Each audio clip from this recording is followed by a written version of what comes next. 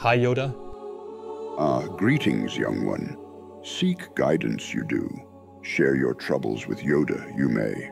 Speak your mind, How can I get her back? To regain her trust, sincere apologies and actions of change are the path. Understand her perspective, show growth in your ways, and with patience and care, the bond may heal. In this video, we will build an AI assistant that talks like Yoda. We'll combine MemGPT and 11 Labs to create an intelligent agent with unlimited memory, ensuring it remembers everything from previous conversations. To add an entertaining twist, we've used a cloned Yoda voice from 11 Labs. Do or do not. There is no try. In the last videos, we've already talked about how to add short-term memory to language models. But what if we want to store the conversation over multiple sessions with unlimited memory? That's where MemGPT comes into play. It's like having a supercharged memory for your chatbot, making it smarter and more helpful over time. Let's briefly explain some key concepts. Regular GPT models can process and respond to text, but they don't remember past interactions. LLMs can handle only a few dozen back and forth messages before reaching their maximum input length. The context length varies between different LLMs. For example, GPT-4 has a limit of 4,000 tokens, while Claude can handle over 100,000 tokens. However, in multi-session chats, these context windows are often exceeded, limiting the ability to create conversational agents that can remember, reflect, and evolve dynamically over long-term interactions. How can MemGPT provide an infinite context? The trick is that MemGPT can provide an infinite context by writing data to persistent memory. When it receives a system alert about limited context space, MemGPT transfers relevant information to long-term storage. In later conversations, MemGPT can search this out-of-context data to bring relevant information back into the current context window. Additionally, MemGPT incorporates the concepts of agents, personas, and humans to create the illusion of a conversation with a real partner who learns and adapts over time. Agents are like the brains of MemGPT. They handle the conversations and use the memory to keep track of what's been said. Personas are different characters or roles that the agent can take on.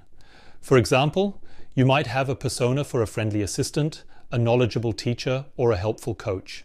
Humans are the users interacting with MemGPT. Each human can have their own profile, so the system remembers individual preferences and past interactions. Enough theory, let's see if we can build our MemGPT Yoda from scratch in the next 5 minutes.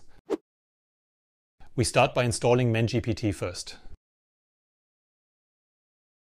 After the installation, we run MemGPT configure. As a provider, we choose OpenAI. Here we need our OpenAI key again. We can obtain this key from the OpenAI website. We copy it and paste it accordingly. As a model, we select GPT 3.5 Turbo. We want Chroma as the vector store, and we want the data to be stored persistently. Next, we want to check if MemGPT is running correctly. We start it with MemGPT run. We say a friendly hi. And we are greeted back, but the name is wrong. I'm not Chad. Let's tell the agent that I'm Sebastian. And we ask the agent to tell a joke. And there it is. Good, that looks fine so far. We can now ask if it remembers our name. It does, and with exit we can end a chat accordingly. Our goal is to create a MemGPT server and client. The first thing we use for this is a MemGPT user. For this, we create a new Python file named create_user_pi. Let's paste the prepared code for this. In the code, we use an admin user to connect with the server and create a new user. For this, we need to set the base URL and a token for authentication. After creating the user, we output its ID and the API key. Alright, let's now start a new MemGPT server. After starting the server, we see the admin token that we need in our script. We can now run the script to create a new user. And it runs successfully. And we see that we are given both a user ID and an API key for the user. Now we have everything to create a new agent. Let's create a new file, create agent. First, we create a client with which we can contact the server. We need the URL of the server, in this case localhost 8283, and we need the token of the new user so he can authenticate. We simply copy this from the console. Next, we create a new agent named Yoda with the persona of Yoda from Star Wars. And he responds in the style of Yoda, ideally with original quotes from the film. Then we output the ID of the new agent as we need it in the next step. Alright, let's execute the script. And everything works, and we successfully see the ID of our new Yoda agent. Now we can actually create our Yoda script.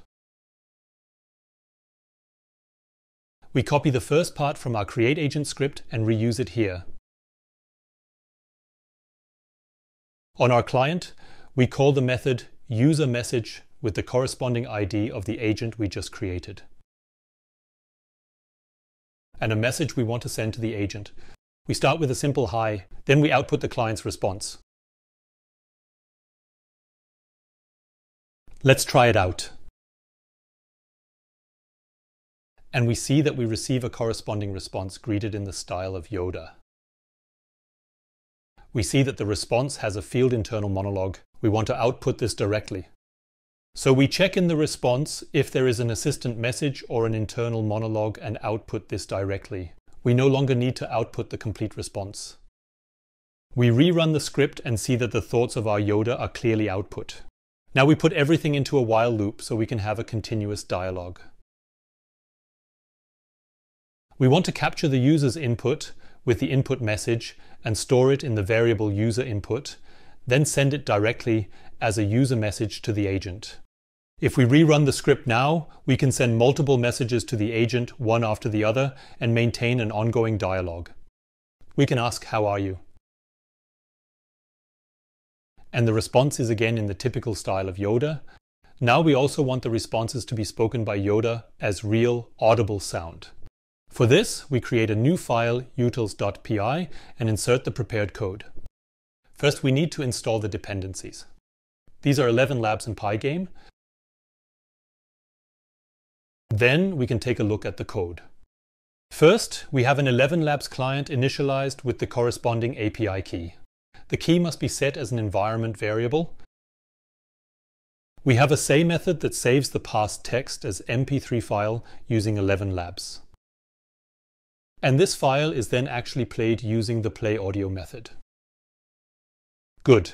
Now we can simply import the say method from the utils and call it with the corresponding outputs from the agent after our print statement.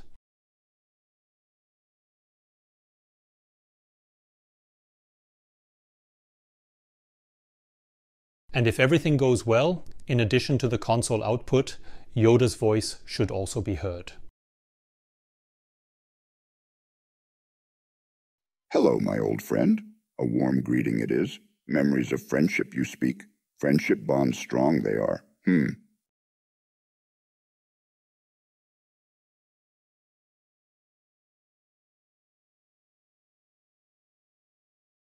A girlfriend you had, Troubled times these are. Reflect on this loss we must. Difficult to see.